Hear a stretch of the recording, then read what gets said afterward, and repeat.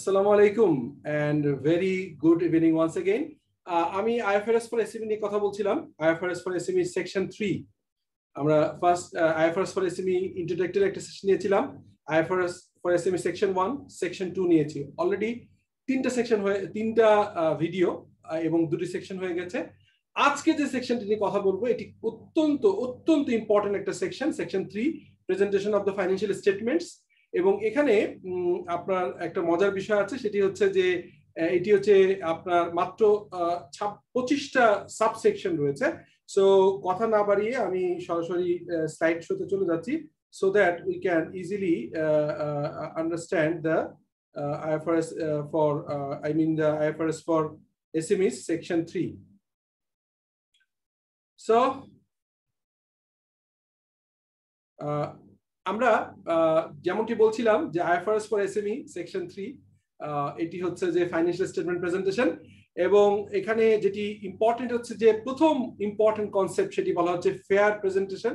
বলা হচ্ছে presume to result if the IFRS for SMEs is followed maybe need to supplemented disclosure। অনেক সময় IFRS for SME যেটা আমরা ফেয়ার প্রেজেন্টেশন বলছি ফাইন্যান্সিয়াল স্টেটমেন্ট প্রেজেন্টেশনের ক্ষেত্রে, সেখানে কোনো জায়গায় যদিও মূল যে IFRS এর ফুল ভার্সন সেখানে থেকে ডিসক্লোজার কম, বাট স্টিল কিছু সাপ্লিমেন্টারি ডিসক্লোজার প্রয়োজন হবে।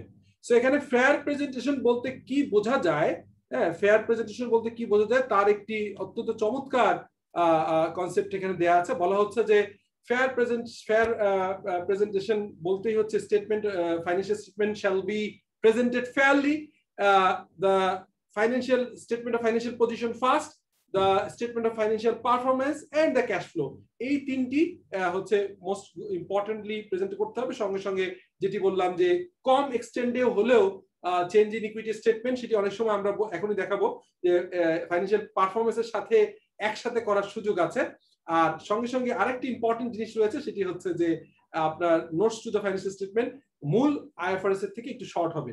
Fair presentation requires the faithful representation of the effect of transaction over event and condition in accordance with the definition and recognition criteria for asset, liability, income and expense set out in section 2 concept and pervasive principles।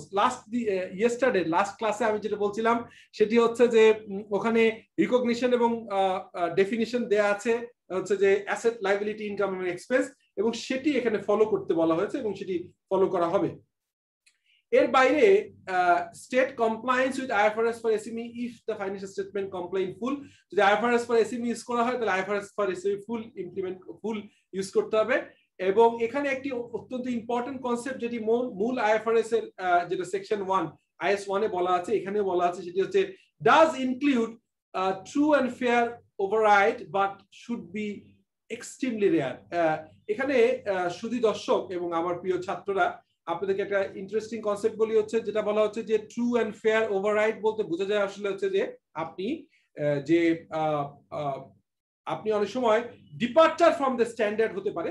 So departure from the standard যদি হয় সেটি কোনো ক্ষেত্রে মূল version of IFRS যতটা allowed আছে তার থেকে টু সাম এক্সটেন্ট একটু বেশি এখানে অ্যালাউড আছে two departure from the standard, but এটাকে আপনার মনে রাখতে হবে যে এটি খুবই কম ইউজ করতে বলা হয়েছে।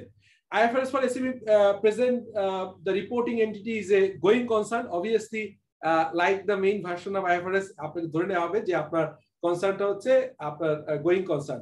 এর বাইরে SME shall present a complete set of financial statement at least annually, বছরে একবার ফাইন্যান্সিয়াল স্টেটমেন্ট করতে হবে এবং at least once year comparative period এর ফাইন্যান্সিয়াল স্টেটমেন্ট থাকতে হবে। সো এখানে চারটা কথা বলা আছে, মূলত পাঁচটা কথা বলা আছে। একটা হচ্ছে যে IFRS for SME ইউজ করলে ফুল IFRS for SME ইউজ করতে হবে। ট্রু অ্যান্ড ফেয়ার ওভাররাইড মানে যদি ডিপার্চার হয়, যদি কোনো ক্ষেত্রে আপনার সাবস্টেন্সটা অনেক সময় যদি ডিফার করে from the legal concept, legal form, তখন কোনো ক্ষেত্রে আপনি ডিপার্চার করতে পারবেন, বাট সেই ডিপার্চারটা এক্সট্রিমলি রেয়ার করাটা জরুরি। IFRS for SME তে লাইক দ্য মেইন IFRS আপনি গোয়িং কনসার্ন কনসেপ্টটা রাখতে হবে মাথায়, এবং আপনি যে ফাইন্যান্সিয়াল স্টেটমেন্ট প্রেজেন্ট করছেন সেটা যদি গোয়িং কনসার্ন হয় তাহলে মেনশন করতে হবে, আর যদি কখনো গোয়িং কনসার্ন নিয়ে কোশ্চেন থাকে সেটিও মেনশন করতে হবে। এরপরে অ্যানুয়ালি একবার অ্যাটলিস্ট ফাইন্যান্সিয়াল স্টেটমেন্ট প্রেজেন্ট করতে হবে এবং এক বছরের comparative থাকতে হবে, like the main IS1. এরপরে প্রেজেন্টেশন এন্ড ক্লাসিফিকেশন, এখানে presentation and classification of items should be consistent from one period to the next period. তার মানে গত বছরের যে ছিল, এই বছরেরটা এবং সামনের বছরে, এই তিনটা বছর যদি ইয়ার এখন ইয়ার 1 ধরি, ইয়ার 0 এবং ইয়ার 2, এই তিনটার ভিতরে কনসিস্টেন্সি থাকতে হবে। যদি কখনো must justify and disclose if any change in the presentation of or classification of items in the financial statement. যদি কোনো কারণে ক্লাসিফিকেশনে কোনো চেঞ্জ আনতে হয় অথবা যদি কোনো রকম ক্লাসিফিকেশন এবং কোনো প্রেজেন্টেশন চেঞ্জ হয়, obviously সেটা নোটে ডিসক্লোজ করতে হবে। ম্যাটেরিয়ালিটি কনসেপ্ট অ্যাজ ইউজুয়াল IS1 এ যেরকম বলা আছে, বা আমাদের যেটা হচ্ছে যে IFRS এর ফ্রেমওয়ার্কে যেভাবে বলা আছে তেমনি ভাবে বলা আছে, an omission or misstatement is material if it could be influence economic decision. যদি ইকোনমিক ডিসিশনে কোনো ইম্প্যাক্ট ফেলে এমন কোনো অমিশনকেই আপনার এটাকে ম্যাটেরিয়াল বলতে হবে। হ্যাঁ, সিমিলারলি ফাইন্যান্সিয়াল স্টেটমেন্টে আমরা জানি যে এখানে 5টা প্রেজেন্টেশন আছে, সেটা হচ্ছে স্টেটমেন্ট অফ ফাইন্যান্সিয়াল পজিশন, তারপরে statement of comprehensive and other income এবং টোটাল কম্প্রিহেনসিভ ইনকাম এখানে থাকবে।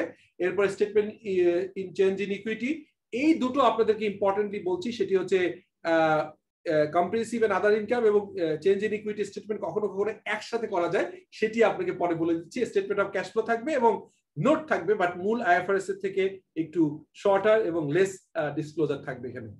তো সেই কথাটি কেন বলা হচ্ছে, if the changes of the equity arise from the profit or loss, payment of dividend, correction of error, and change in the accounting policy, an entity may present a single combined statement of income and retained earnings instead of separate statement of comprehensive income and change in equity. যদি financial স্টেটমেন্টের যদি comprehensive ইনকামের ভিতর শুধুমাত্র যদি profit and loss থাকে, আদার comprehensive income যদি কম থাকে বা থাকে না, এবং যদি চেঞ্জ ইন ইকুইটি স্টেটমেন্ট শুধুমাত্র যদি এমন হয় যে ডিভিডেন্ড পেমেন্ট, যদি কোনো কারেকশন হয় যদি কোনো এররের, অথবা যদি কখনো এরকম হয় যে অ্যাকাউন্টিং পলিসি চেঞ্জ হয়েছে, এগুলো থাকলে আপনার দুটো স্টেটমেন্ট একসাথে করা যাবে, সেটি হচ্ছে comprehensive income and change in equity statement একসাথে করা যাবে।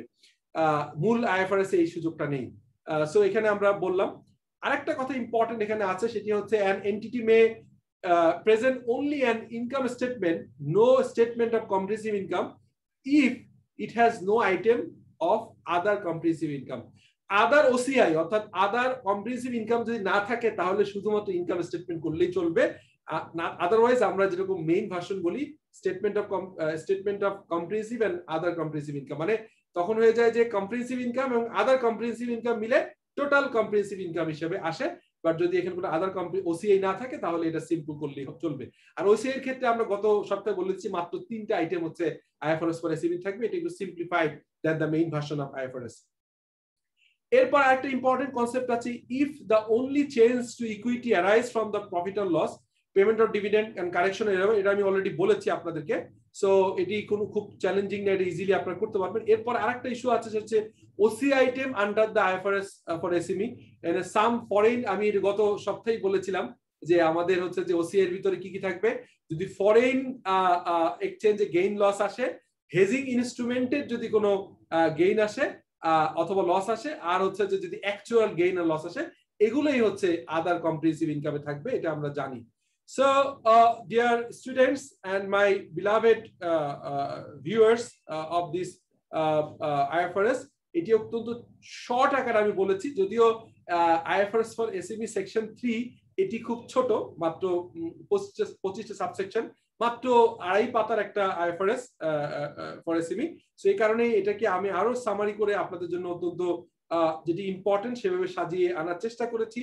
Hope you like this presentation, এবং যদি আমার এই প্রেজেন্টেশন আপনাদের ভালো লাগে অবভিয়াসলি আপনি আমার এই ইউটিউব চ্যানেলের ভিডিওগুলোকে দেখবেন, এটিতে লাইক দিবেন এবং আমার চ্যানেলকে সাবস্ক্রাইব করবেন। Thank you for having me, thank you for watching me once again. So hope to see you in the next video. Assalamu alaikum and